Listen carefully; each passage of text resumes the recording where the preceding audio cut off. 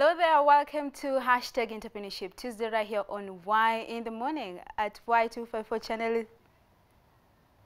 At Y254 channel is where you can find us across all our social media handles. At Michelle Ashira is where you can reach out to me. So in this particular session, you know how we do? It's that interview. So we're looking at eligibility criteria to study in abroad. So if you're back at home and you're interested to just go abroad and pursue your studies, further your study, this is an opportunity for you. So make sure you stick around for this conversation and you'll know how you'll go about it. In studio, I am joined by Joy Atieno, and she is the CEO of Epic. Thank you very much for creating time to be with us.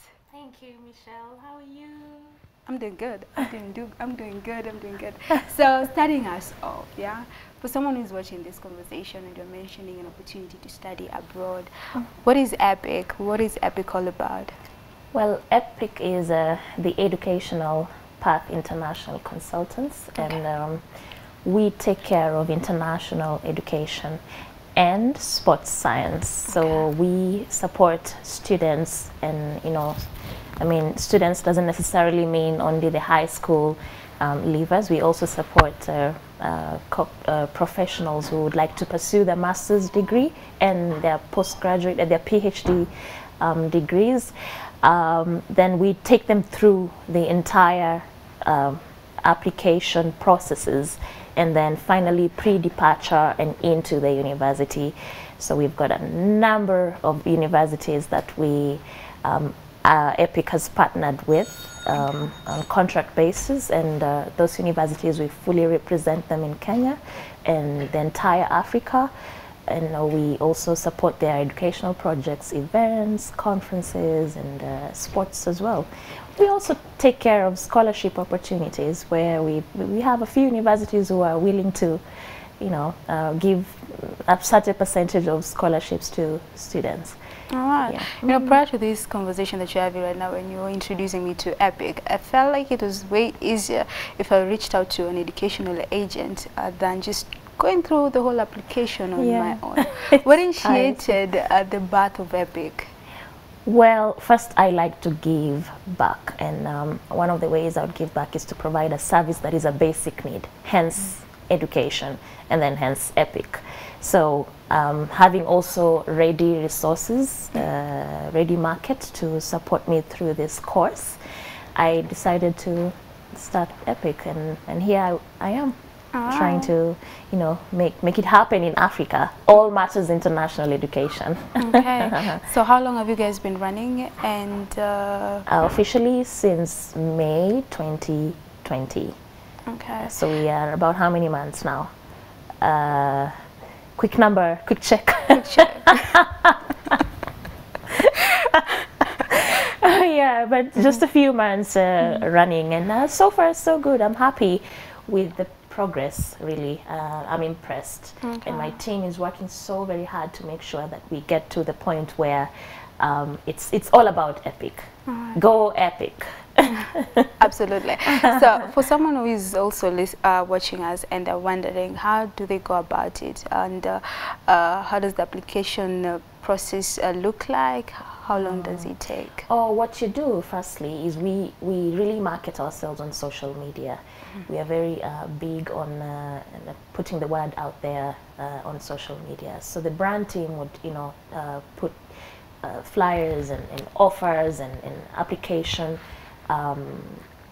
calls to social media, and then we also work very closely with international high schools and their counselors.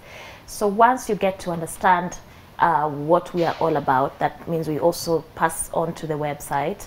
We would request you to write us an email with what your interests are, what you want to pursue. Then now we identify a university for you abroad as per your qualifications and also as per your interests. So you want to take a master's in journalism, I would definitely highly recommend the University for the Creative Arts in the UK. They are our partners. We show you what they offer, the courses on offer. Some of them call them majors, and also the prerequisites. So then you decide that, okay, fine, I'm okay with the UCA, we call it the University for Creative Arts.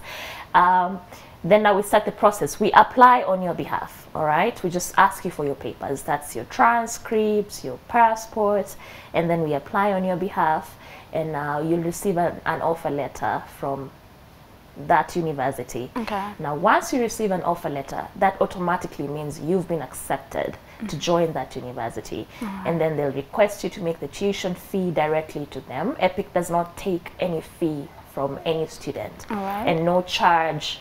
We don't charge any fee. So you pay directly to the university, and then after the payment, you'll receive the second, the confirmations, and then we start you off the visa process. Depending again on where you're going to, there's a UK visa process, there's a European visa process, there's American visa process.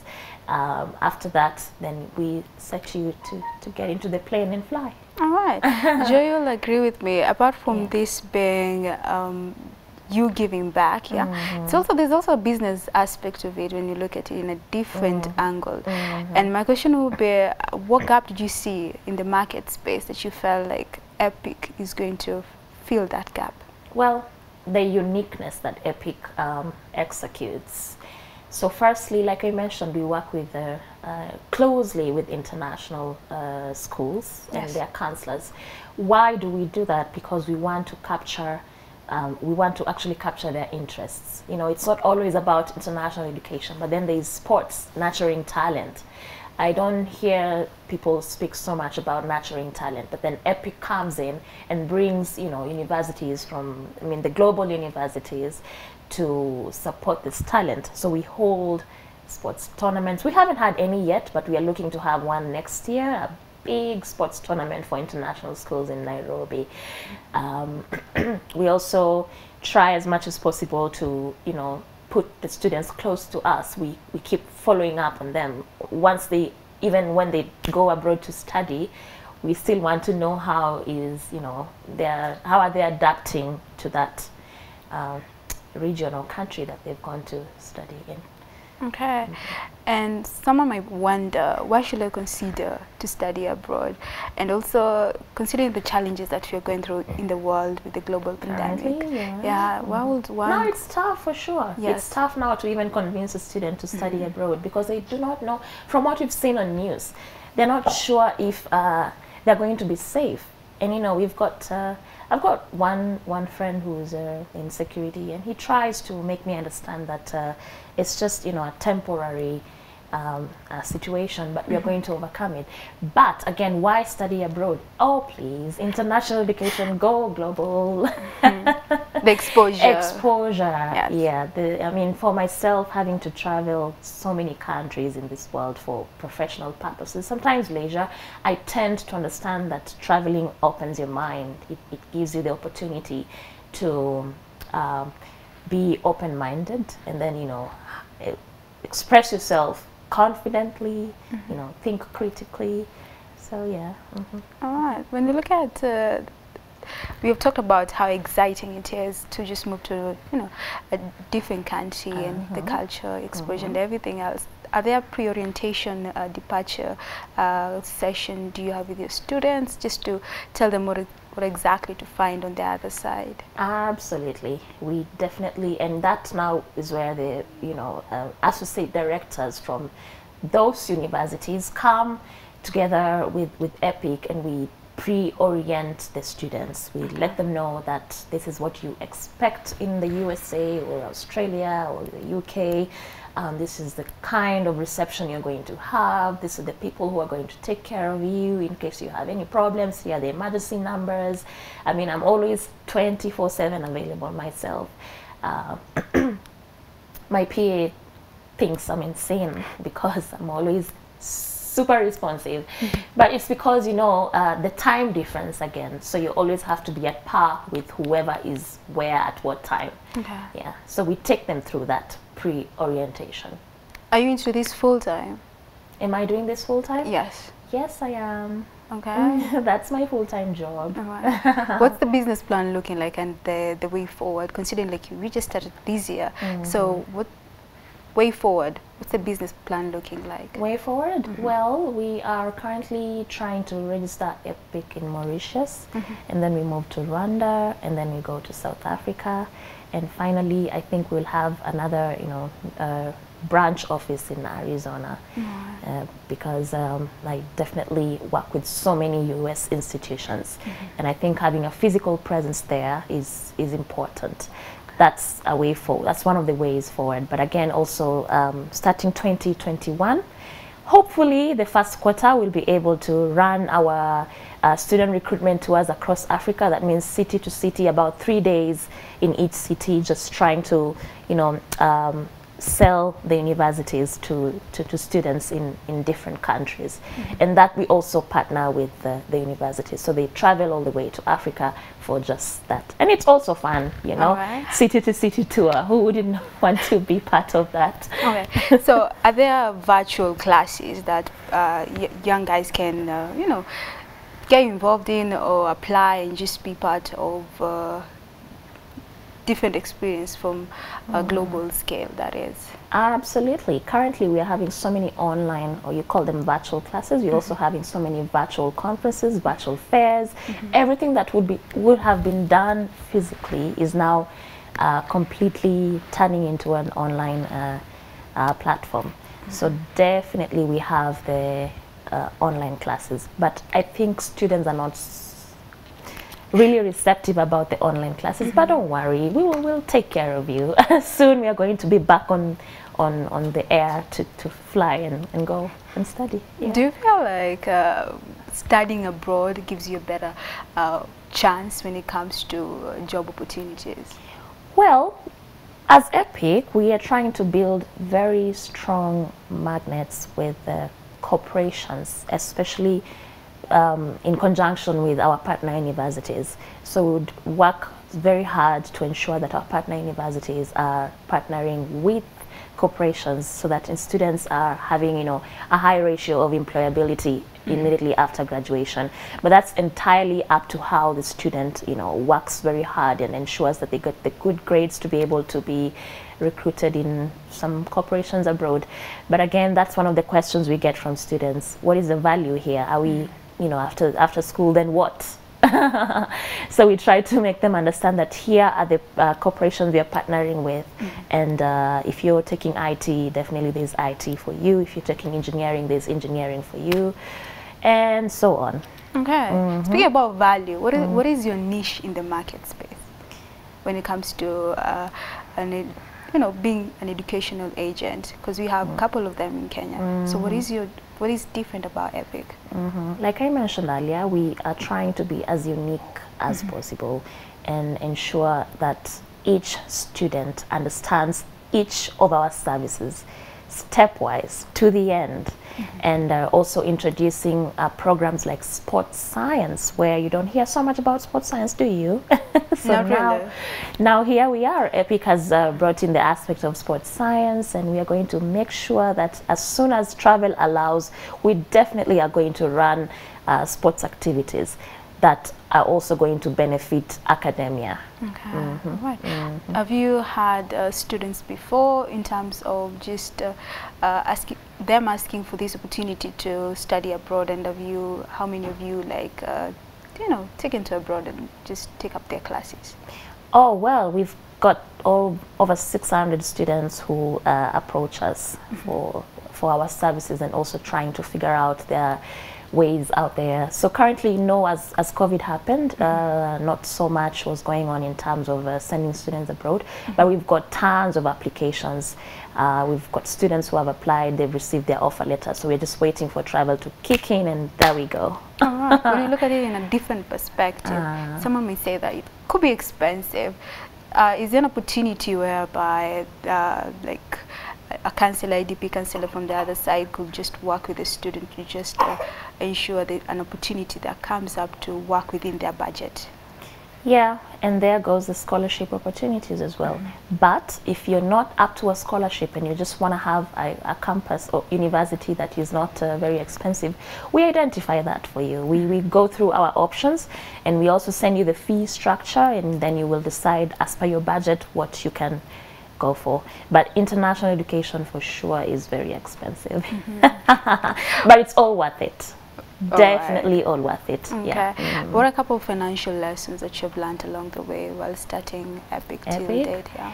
So I'm not very good with spending. So I'm trying as much as possible to keep the expenditures low, and so that we balance the revenue that Epic brings in. But so far I'm trying my level best. That's one of my weaknesses, but I'm getting there. We will get to a point where the finance team will allow me to stay away from that, and they take care of it as per their skills. I didn't study finance. So. All right. How many employees do you have, and how have you guys been keeping afloat during times of COVID? Well, I am outsourcing a lot. So each of my department is outsourced. I do not yet look into having permanent employees, right away from the legal team to the marketing team to finance to, it's all just outsourced companies that can work for me. What is the intention behind that? Well, they've, first of all, they are well established.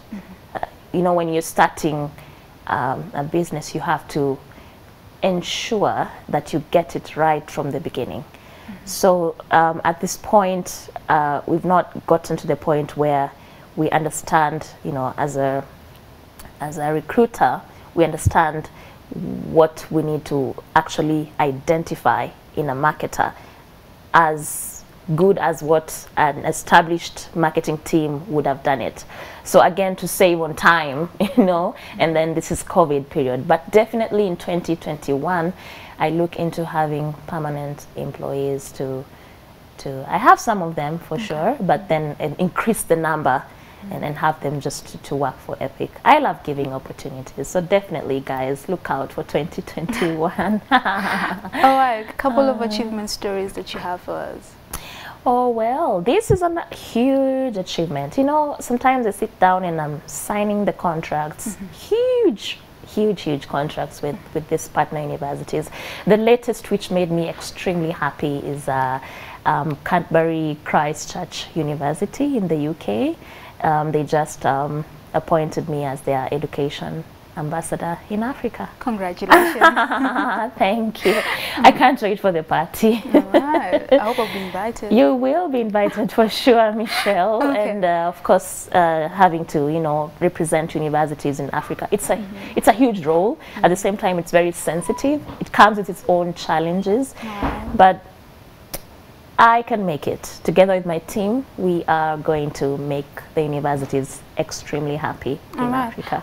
You mentioned something very important, and I wouldn't want us to miss on that your links in the international universities. How do you get connected to them? How do you get an opportunity to network, to even get an opportunity whereby you actually get the opportunity of just being an educational agent out there?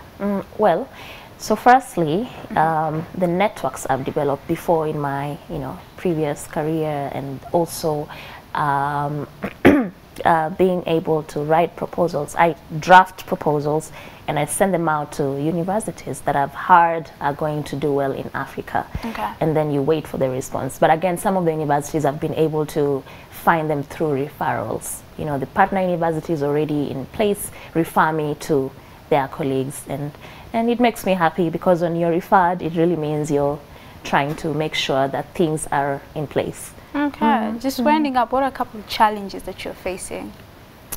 Time difference. Time difference is a mess.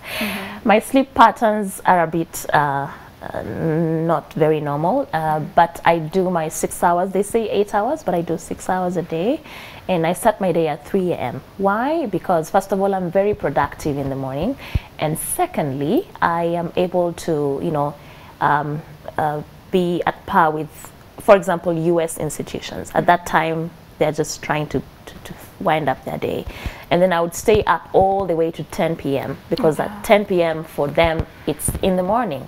And then you look at Japan, you look at Australia, you look at Korea. I mean, the time difference is all over the place. So I have to make sure that I take care of all that between 3 a.m. and 10 p.m. But I look at stuff very positively. Of course, I experience challenges, like sometimes I get overwhelmed. The work is not very easy. Being a CEO of an international organization definitely is not one of the roles that you can easily navigate. But with positivity, discipline, being strategic, being systematic, and also being a very good planner, you definitely overcome them, and then you keep smiling. I'm a witness to that. You keep smiling, yeah? All right. Smile and cheer. So if Joy is not busy building huge the social life. What does she do? I have a great social life. I respect my social life. I don't work on weekends, so weekends is for mingling with friends, glasses of wine here and there.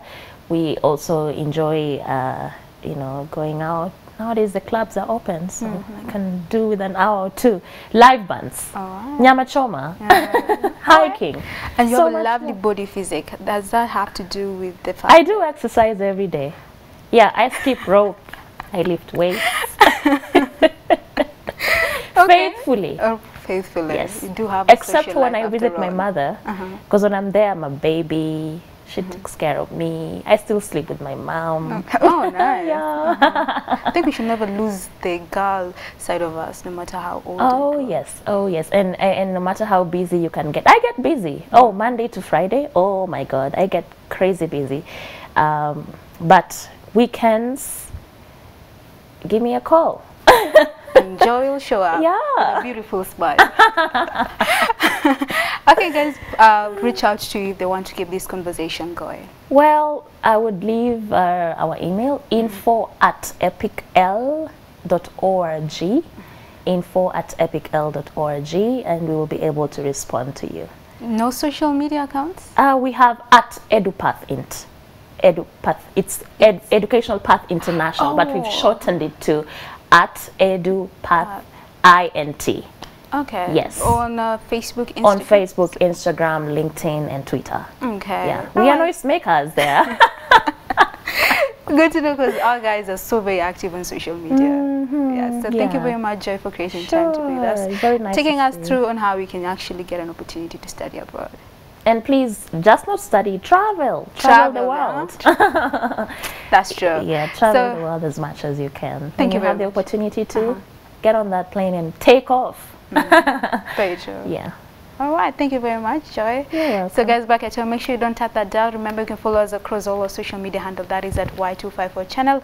At Michelle Ashira is where you can find me across all my social. We'll be right back.